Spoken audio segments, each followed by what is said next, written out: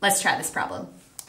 So find the value of x. Okay, so we have a triangle here, and we know that this segment is x, this is 35, this is 4, and this is 10. And the first thing we're going to notice here is we have this segment here, okay, that's dividing these two sides, and it's parallel to this third side. So right then and there, we're going to say, oh my gosh, I remember the triangle proportionality theorem or the side splitter theorem.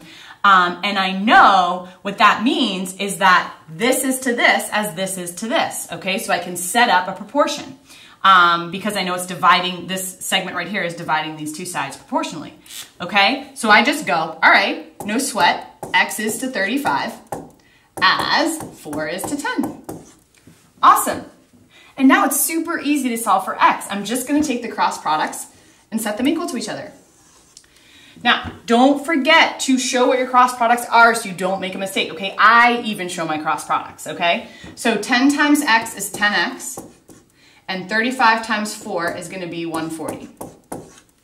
Now, for those of you who may not be able to do 35 times 4 in your head, I guess technically I did it in my head, but I kind of broke it up into something that's easier. So 35 times 4, another way to write 4 is 2 times 2. And for me personally, I'm really good at doubling and halving things. I mean, once you start multiplying by other numbers, I'm like, what? But I tend to break things up into products of their prime factors so that I can do math more easily. So 35 times 2, that's super easy because it's 35 doubled, which I know is 70. And then 70 doubled is just going to be 140. Okay? There you go. Now, dividing by 10 is super, super easy. So I just divide by 10, I end up with x, and then 140 divided by 10 is just going to be 14. Okay? So in this case, x equals 14. Now, something that I want to do in this video that I didn't do in the last one, which I think is important, is to show you how to check your work, okay? So how we're going to check our work is, we just established that x was 14, so I'm going to write 14 over here, okay?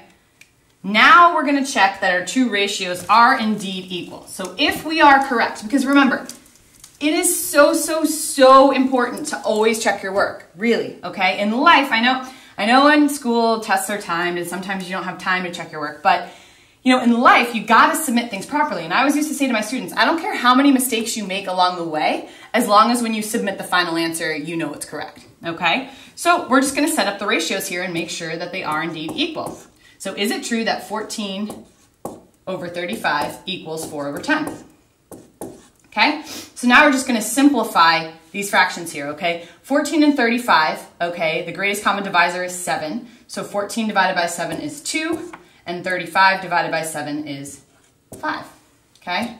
And then we come over here, greatest common divisor is going to be 2, okay? So 4 divided by 2 is 2, and 10 divided by 2 is 5. And look at that, 2 over 5 equals 2 over 5, 2/5 equals 2/5. We know we are right, we know we have the right answer. So there you go.